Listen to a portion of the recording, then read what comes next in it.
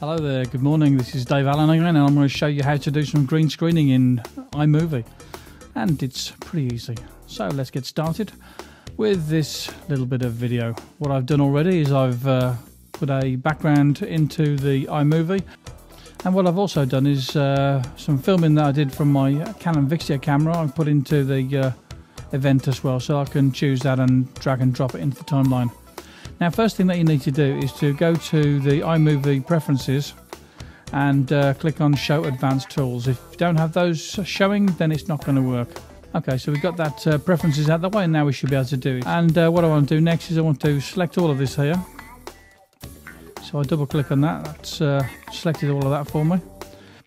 So what you have to do is you have to drag and drop this here and drop it over the top of this here. Okay, so you see the little green plus sign there, and it's not at either end of the clips that you want to put in, so it's actually in the middle there.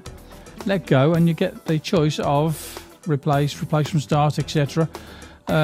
Picture in picture even, you get to do that too. We'll have to show you how to do that in the next one. But for now, let's put it into a green screen. And as easy as that. Now, let's have this start at the beginning. So I'll just move that across.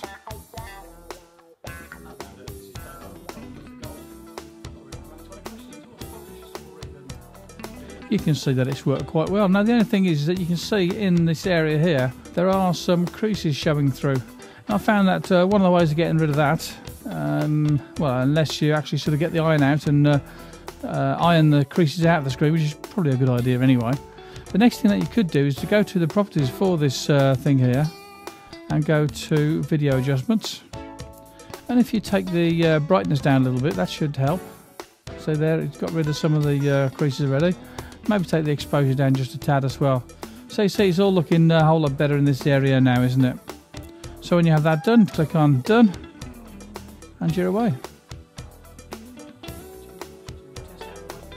So that's how easy it is to do some green screening. And if you've got any questions for me, why don't you send them to Mac20Q@gmail.com, and I'll show you how to do stuff. Bye bye now.